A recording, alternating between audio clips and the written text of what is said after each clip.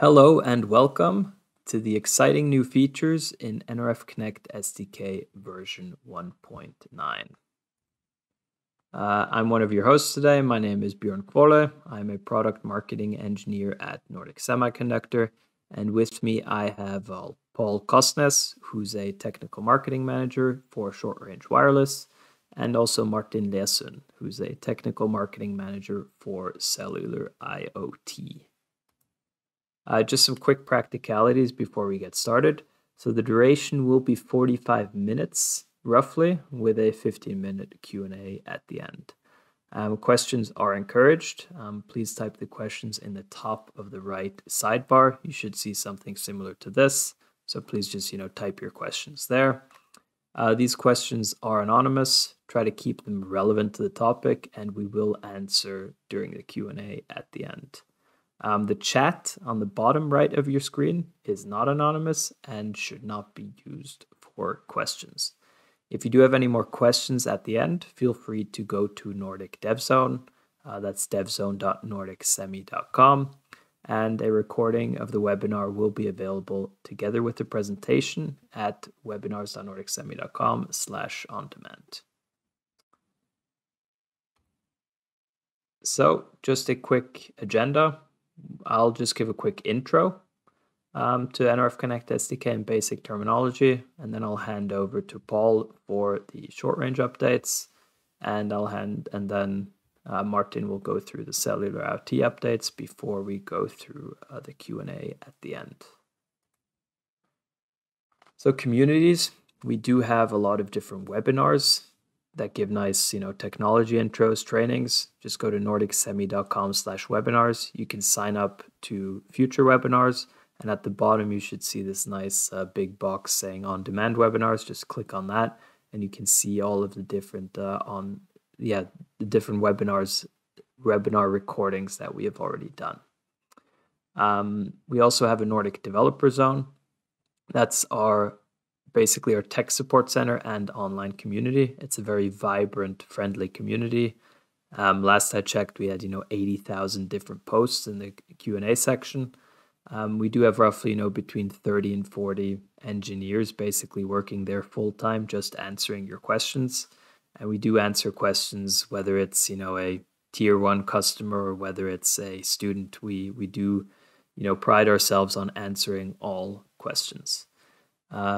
We also have Nordic GitHub, which has a bunch of different repositories, mainly written in C, but we also have some C++, Python, and JavaScript repositories.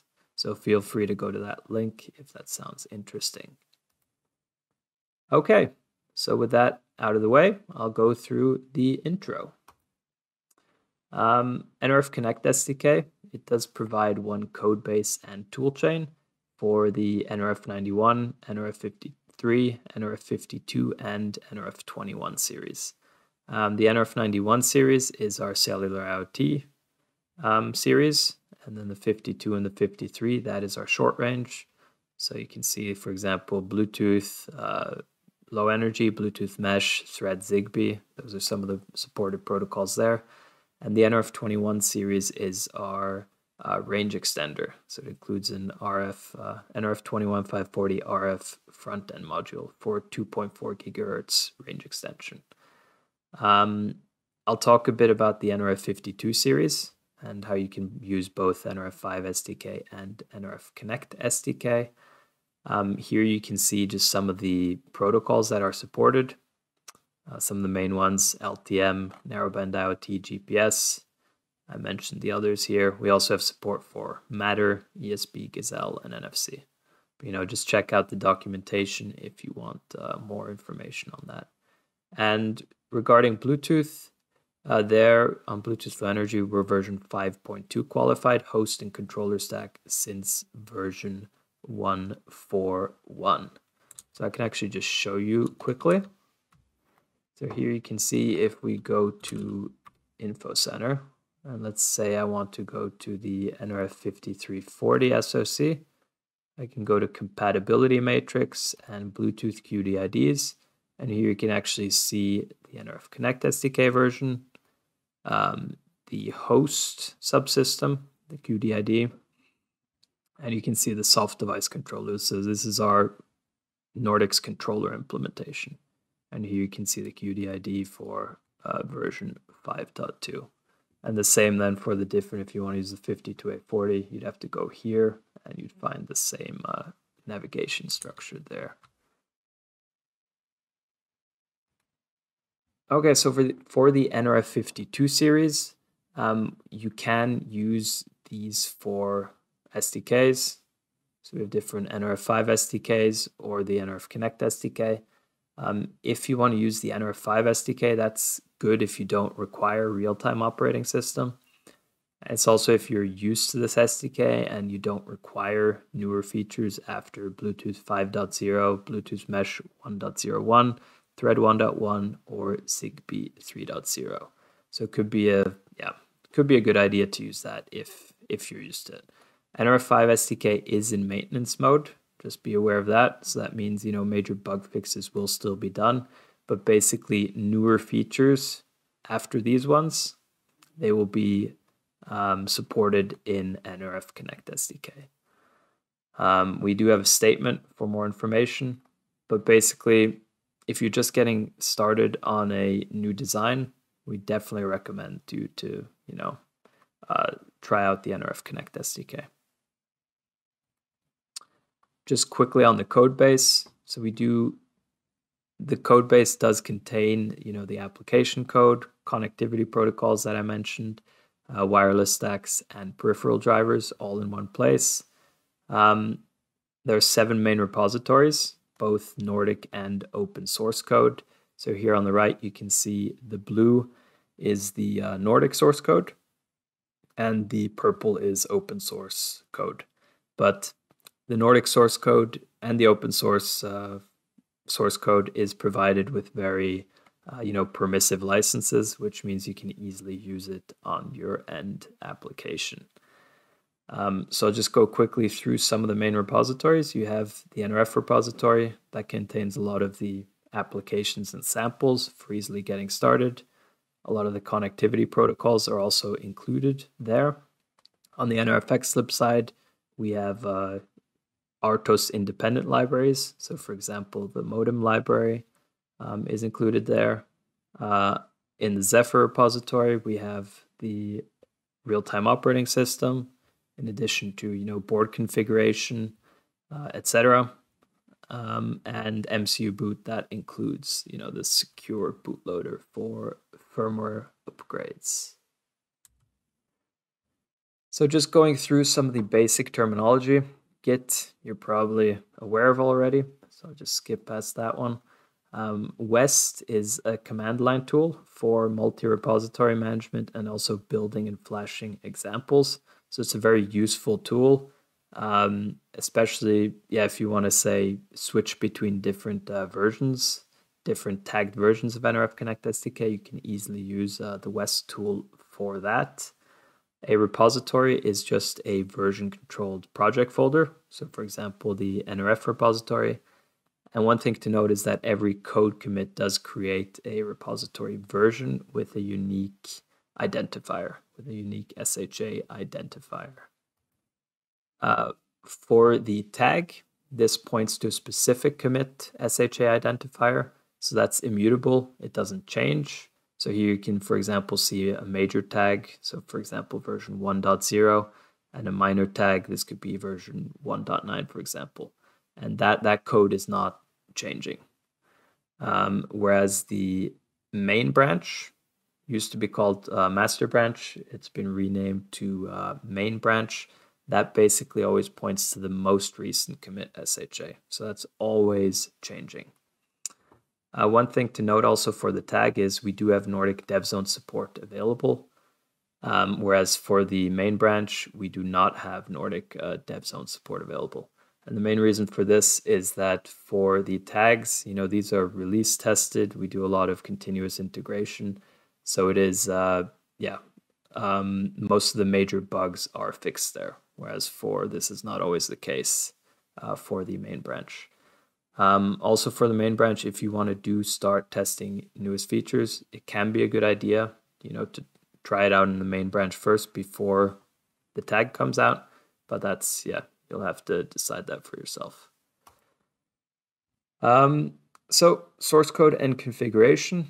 I mentioned quickly the WES tool for multi-repository management for cloning and updating. So here you have the nRF Connect SDK with the different repositories. You can add your code.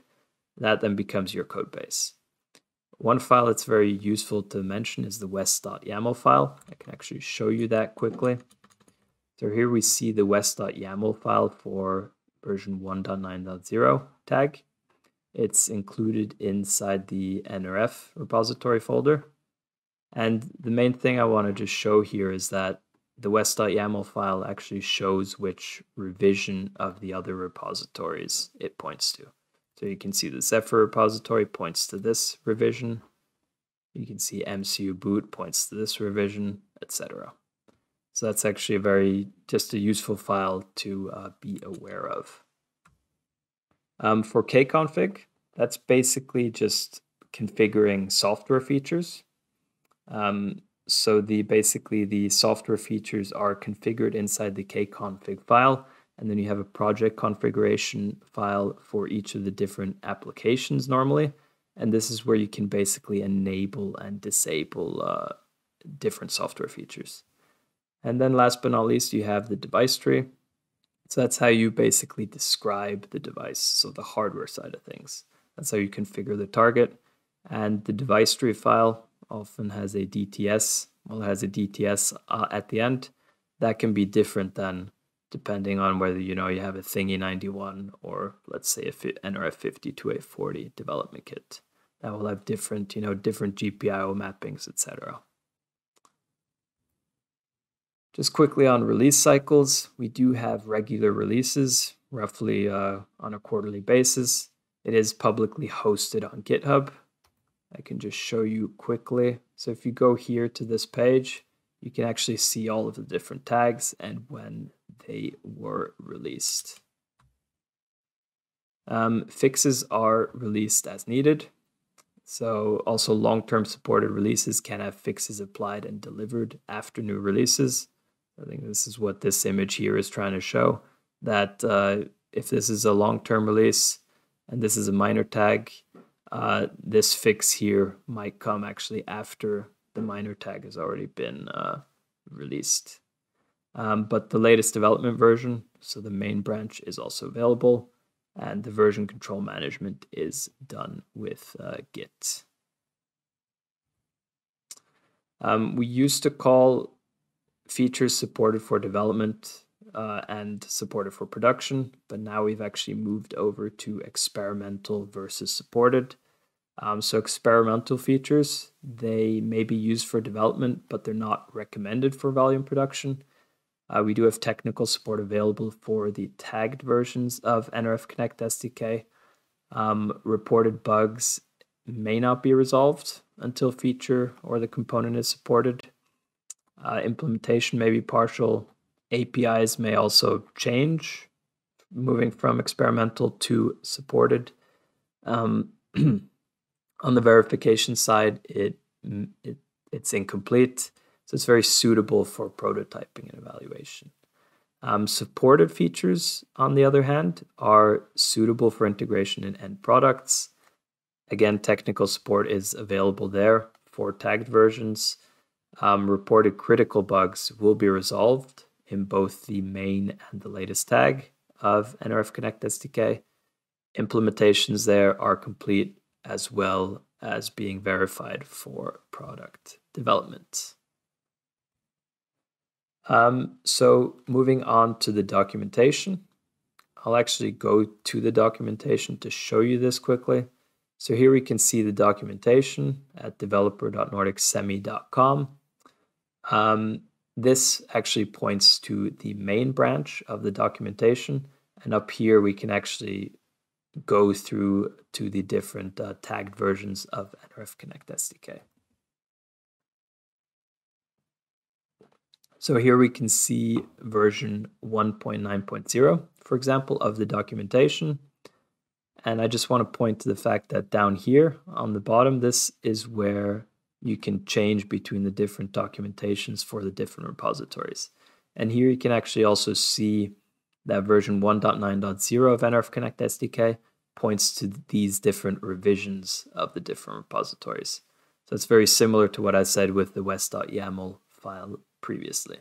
So if you want to go to Matter, you can, for example, see the Matter documentation there. Okay, let's move back to the presentation.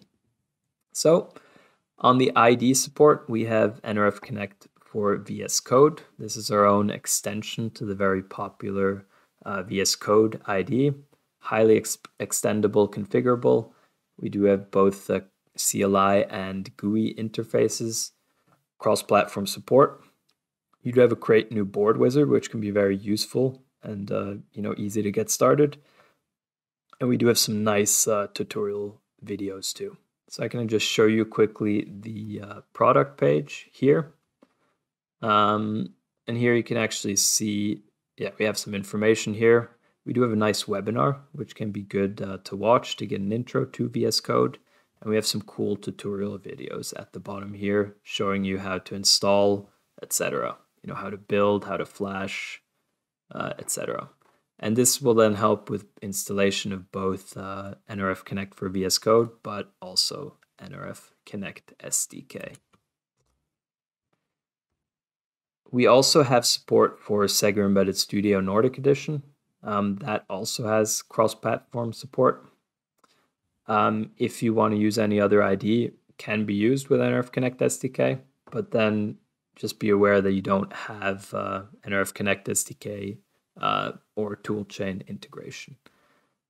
If you're just getting started, I would definitely recommend trying nRF Connect for VS Code. This provides, the easiest unboxing experience and easiest getting started experience.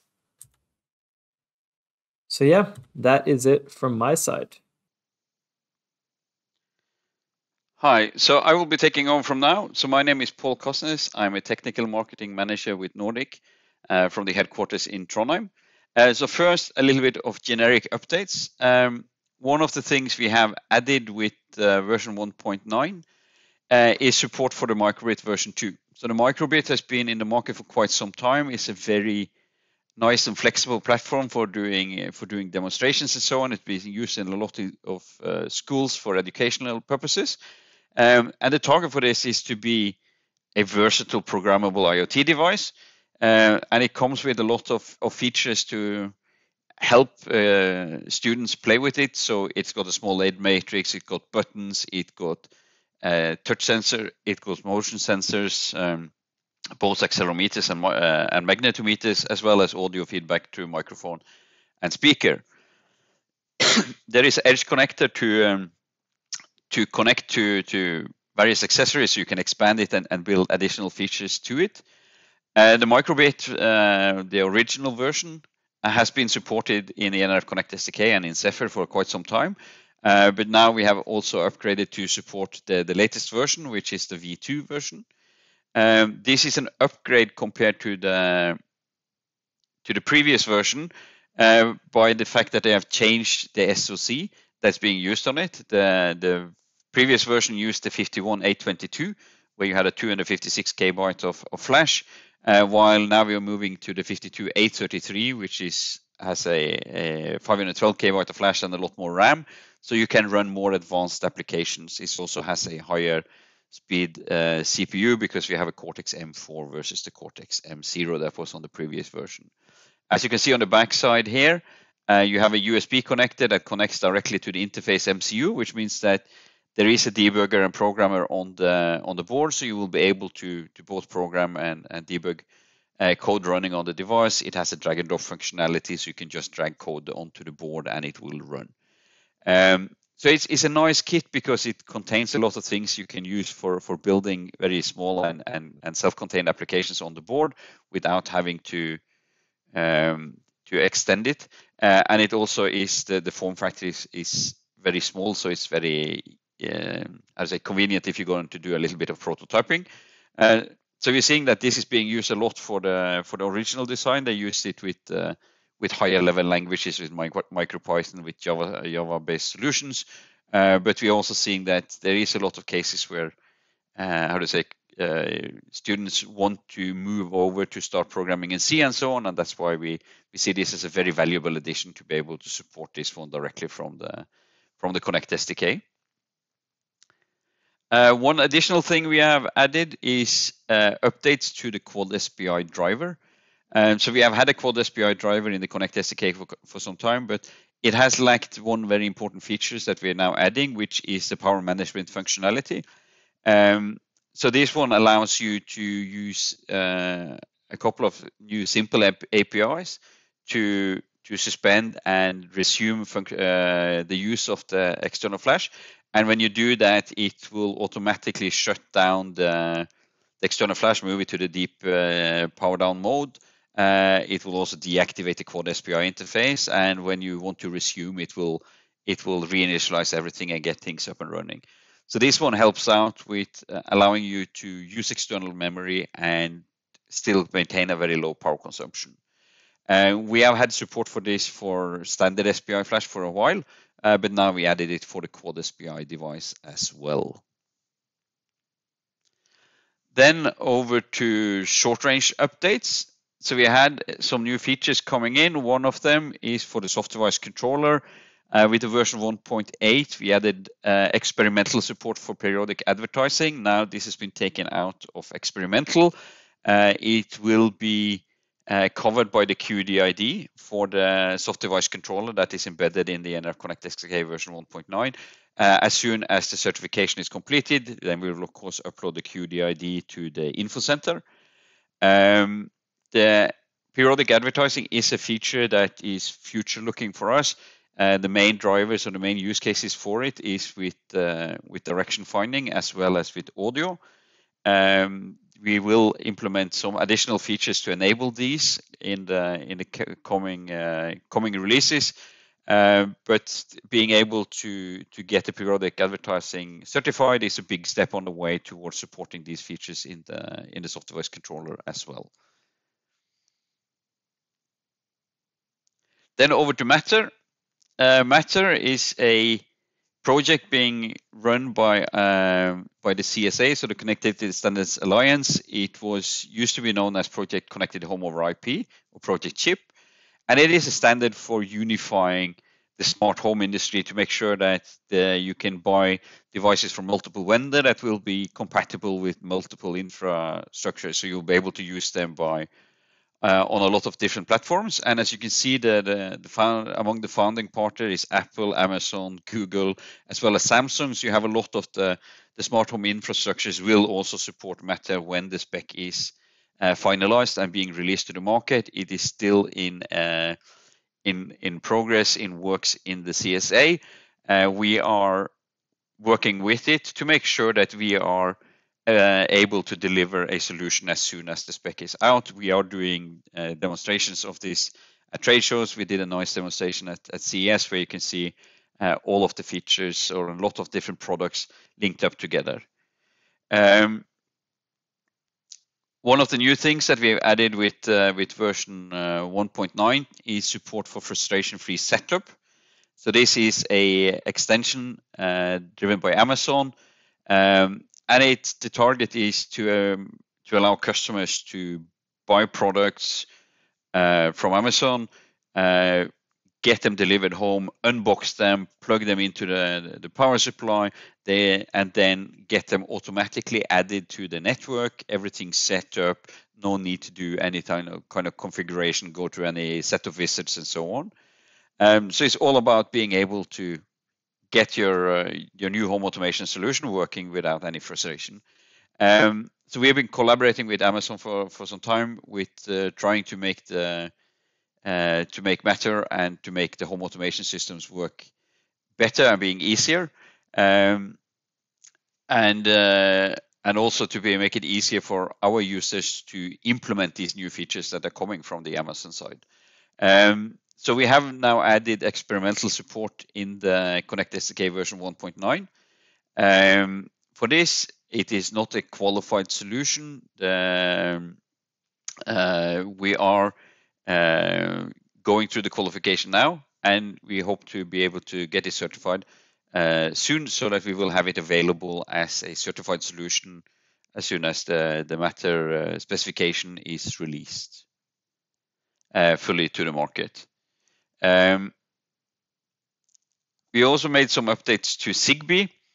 So we updated Zigbee solution on the 5340. We have had experimental support for it up front, but now it is no longer experimental. It's a Zigbee platform certification compliant. We are going to certify it, so we are working on getting the certification completed. We are also adding experimental support for Zigbee cluster library version 8, as well as for Zigbee base device behavior version 3.0.1. So this is called BDB 301 and SCL8. One important thing to have in mind is that today we are able to have a certified platform with the older versions of the cluster library and the older version of Zigbee based device behavior. But from April this year, all products that are to be certified needs to be using the SCL8 and the BDB 301. And because of this, we are working on getting these supported and have them for production release in the next release of the Connect SDK. And have in mind that we don't expect to see any significant impact with this. So expectation is that if you start working with the current version and then want to upgrade to the release version with the next tag, it will be a fairly simple process to do that. We don't expect API changes and so on. Then over to probably the biggest new feature that was added in nRF Connect SDK version 1.9, which is support for the Nordic Distance Toolbox. So this is a new functionality that's been added to the SDK. This is a Nordic distance measurement solution where we are also combining the distance measurement together with Bluetooth Low Energy. This is the NDT part is a Nordic proprietary solution, so it will only work with Nordic devices. And it's a lot better and a lot more advanced than what we have been able to deliver before. This is utilizing phase-based ranging to get a much better control of the distance. And so this is, of course, an initial release, so it's experimental support only. We will, of course, move this one towards production over the coming releases. And currently, when you download it today, it will support the 52833 and the 52840. You have the build targets or the DKs for these devices. And you will be able then to open the sample, which is well documented in the documentation for the Connect SDK. You will be able to see how it works and what kind of data you can get out of it. If you're looking at the output, we have two different ranging options here. One is the phase-based solution, which ranges up to 8 to 10 meters. If you go any further than that, you are starting to risk getting incorrect data. It depends a little bit on the environment and so on, but we have seen that you can go longer, but recommendation is to use it up to around 8 meters. This is the most accurate ranging solution available through NDT. And we are doing the phase-based ranging, and we run multiple algorithms on the data to be able to extract the distance. But the key part here is as well, so we are picking, we also have logic inside the driver, which is doing the ranging, where we do a best fit when we can also just pick out the best value based on the input data we have available. So we also have a longer range support with round trip timing. This one is less accurate than phase-based ranging, so it gives you a much longer range as long as we can get the signal going back and forth between the two devices. We will be able to do the round trip timing, but the accuracy, or how to say, the step size is significantly larger, so it won't give you a very good result if the distance is short. That's why we have support for both of them, so you can use the round trip timing to find out how far away you are, and if you're inside the area where the phase-based is doing better, you can start using phase-based ranging to also find out how accurate it is. So one of the reasons why we added support for the NDT is because that is the way we have done this previously, and the way that's typically been done with Bluetooth is to use RSSI, where you're just looking at the intensity of the signal. You measure how strong signal you are receiving on the receiver side. It's very simple to do that. All devices support RSSI. The problem or the limitation with RSSI-based solutions is that it's depending on something called the path loss factor, and this one is not known. It changes depending on the environment you're in. Everything will vary quite a lot, and because of that, we are seeing that it's very difficult to get reliable ranges with RSSI. If you saw back on the previous slide, we did actually use RSSI on in the NDT, but we only use it to check if you're inside a very, very short distance, up to half a meter. You can get good results as long as there's nothing in between the antennas. As soon as you start moving things around, if you have a body in the area and so on, you get problems. RSSI doesn't give a really good result.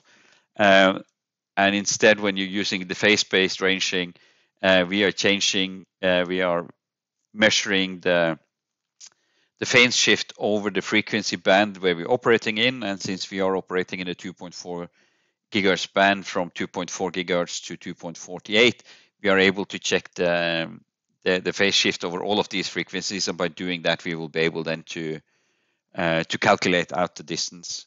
So it's a really nice extension to what we have been able to do before, and it allows us to make new functionality and to open up new possibility for you guys, so you can build solutions where you can actually do ranging. And of course, we are going to add support for other devices as well in the family. So there will be more devices being added with the coming releases of the NDT. And we're also planning to do a webinar where we'll go in much more details into the NDT and talk more about how this is. So please stay tuned and watch our webinar site to see when we open up for registration for that.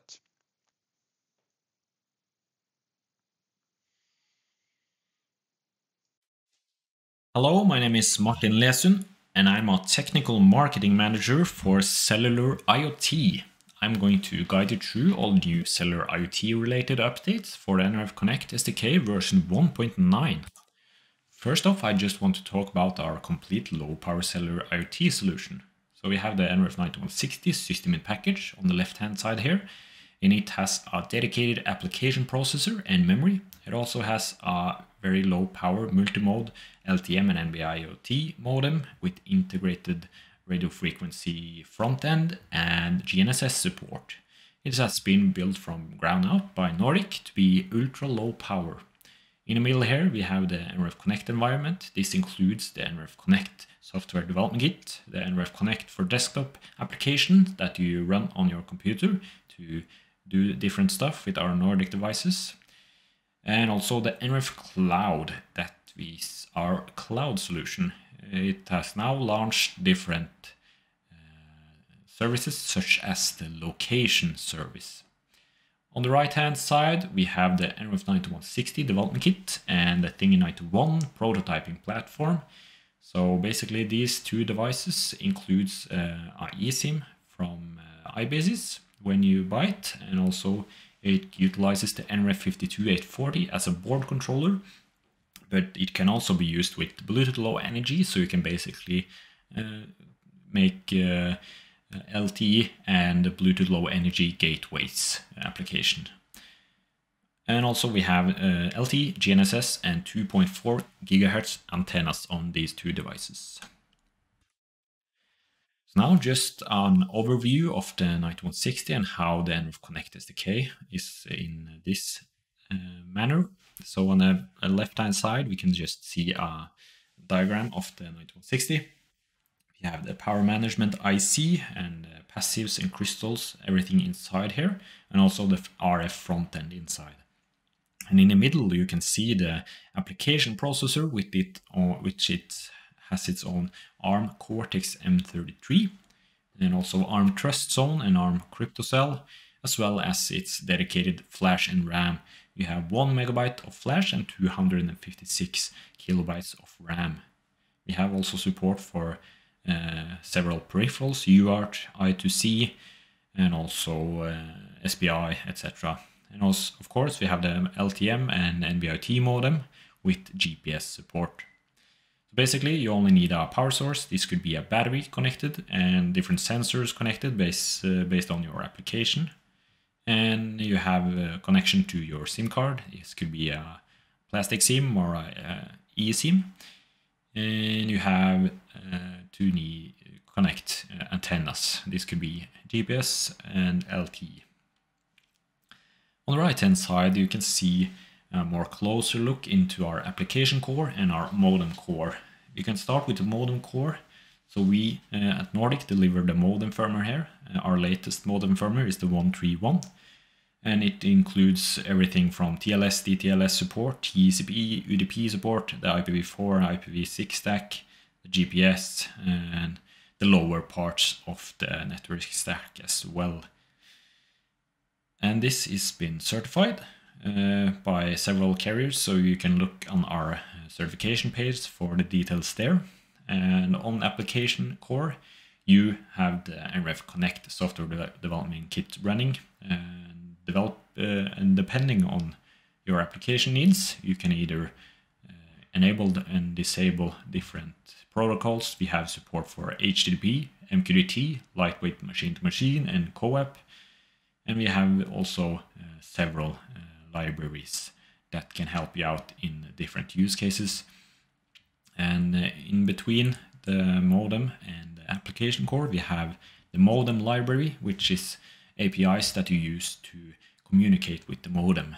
And on top of here, you can run different libraries and modules that you can, for example, have the nRF Cloud, the AVS, Azure location libraries, firmware over-the-air libraries enabled, depending entirely on your application needs that you run on the top here. So now I'm just going to go through the new updates we have done in 1.9 nRF Connect SDK. First off, we have done some changes in the documentation, specifically for the Getting Started with Thingy91 guide and Getting Started with the nRF 9160DK guide. These guides have now been moved to the nRF Connect SDK documentation page from the info center, as well been reworked with new information. We have also reworked and renamed the Working with Thingy91 and nRF 9160DK user guides. They are now named Developing with Thingy91 and Developing with 9160. So basically, when you get started, you go into the Getting Started documentation, and when you want to start to develop on your devices, you can go into the Developing with guides. It's more detailed and showcasing more specific parts than just the Getting Started pages. Now over to the modem related stuff. The latest modem firmware is the 131.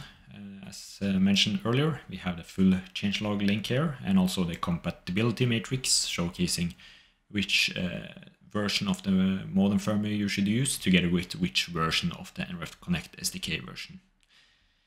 And the modem library has been updated to 1.5.1. We have replaced proprietary sockets with nRF modem APIs that include link time optimization, so thereby you reduce the memory usage. We also removed the DFU and ATU sockets. This was deprecated in modem library 1.3.1, but now they have been removed completely. And also some different general bug fixes improvements has been included. For more details, we have all the links included in this slide here, so you can just click on and look into the changelog for more details. With regards to more device management related stuff, we have the lightweight machine-to-machine carrier library updated. This is a library you need to enable when you're going to certify for some specific carriers. This is also listed on our websites, which carrier that needs this enabled. And for this library, we have now added an event that triggers when you are using an unregistered SIM card. And also we have removed dependencies on deprecated libraries and also added dependencies for the AT monitor library in the glue layer. And the lightweight machine-to-machine client-utils library. This is based on Zephyr's lightweight machine-to-machine stack. This is basically a library that you can enable and use to make your own device management on your application side. We have now added support for the lightweight machine-to-machine object, enhanced cell ID signal measurement information, which is useful for doing LT location. So to get the location of your device using the LT network instead of the GPS. And also we have updated the FOTA download library, the firmware over-the-air download library, which you use to update your application or your modem firmware on your device over the air. We have now added the support to skip the hostname check when you are connecting to a TLS service using just the IP address. And also we have standardized the bootloader firmware over-the-air download to accept only full dual path names, as the example shows here. We have also several updates on the library side. I'm not going to go through all of them, so I encourage you to look into this changelog here, linked, for all the details. And now over to some updates related to the nRF Cloud as well. We have now updated the user guide with some documentation on choosing a protocol. There's a section around if you should use MQTT or REST, and gives you some details around this. And also we have now a new feature called filtered ephemeris. This is basically that you are filtering out ephemeris from satellites that's below the horizon, so the satellites that your device is not seeing. And this improves the assisted GPS download size by more than 2 times. So assisted GPS is basically that you are downloading the ephemeris and almanac data through the LTE network instead of the satellites themselves to save power and also time to get your GPS fix. Now this download size has been halved. This means that you will use less current and less time to get this data and also to get your GPS fix. This is supported by location API and sample. We have also updated this in the GNS sample and the modem shell sample and also the asset tracker and version 2 application. This is also highlighted on the nRF Cloud frontend, so now you can showcase the GPS and the multi-cell and single cell on the map itself and see the accuracy of these location services that nRF Cloud provides. So we can see the GPS in purple here, and that's the place that this Thingy 91 that was used in this testing is located. And we can see that the multi-cell is less accurate and the single cell is even less accurate. However, multi-cell and single cell is very low power compared to using the GPS. And we can see that the multi-cell is using several base stations, while the single cell is just using the location of one base station. First off, I want to say that the Asset Tracker version 1 has been removed from this SDK, nRF Connect SDK version 1.9. It was deprecated, I think, 2 versions of the SDK ago, but now it's removed completely. So all new applications that you have based on version 1 should move to version 2, basically, is recommended. And for Asset Tracker version 2, we have now added support for this nRF Cloud assisted GPS filtered ephemeris that I talked about. And also we have added a lot of new documentations for the following modules. I'm not going to go through all of them, but this application has now been heavily documented and is a great starting point for any asset tracker applications. And also we have now included the atmospheric pressure readings retrieved from the BME 680 sensor that's located on the Thingy:91. We also improved for predicted GPS, and for those that don't know, predicted GPS is basically the same as assisted GPS, but that you download a larger part of the assistant data that lasts longer. So you can turn off the LTE network for a longer period of time and still have valid assisted GPS data. And also some general improvements and bug fixes here as well.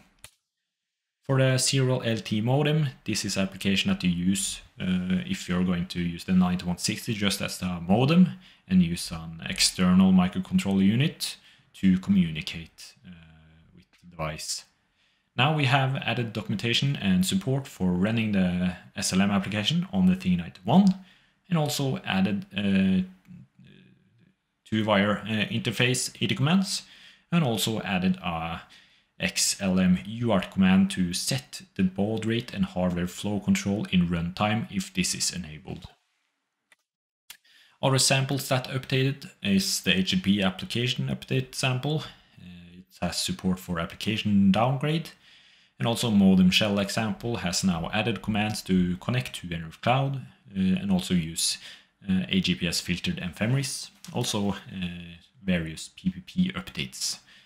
Also added some updates to the GNSS sample. We have support for minimal assistance and now also support for TTFF test mode, which you can use to test out cold start using AGPS. Basically, it's a very good starting point to evaluate the GNSS on our 9160. Also, of course, added a GPS filter mode here on this sample, and also for the lightweight machine-to-machine sample, we have added support for triggering neighbor cell measurements. And to end this section on cellular IoT updates, I want to talk about our tools for saving power. We have the online power profiler, which is an online calculator to use to estimate the power consumption of your 9160. And you can set up different scenarios with your application sending different amounts of size of data, or using UDP on this calculator, and set different network parameters. So you can actually see what draws current and estimate the typical power consumption on your device. And to actually measure current, you have our Power Profiler Kit 2, and you can measure the current consumption with this tool and track this and save this and use it to debug and actually see what draws current. And also we have a power optimization guide, which highlights all the tips and tricks to optimize your application for low power. That's all from the Cellular IoT updates. Thank you very much.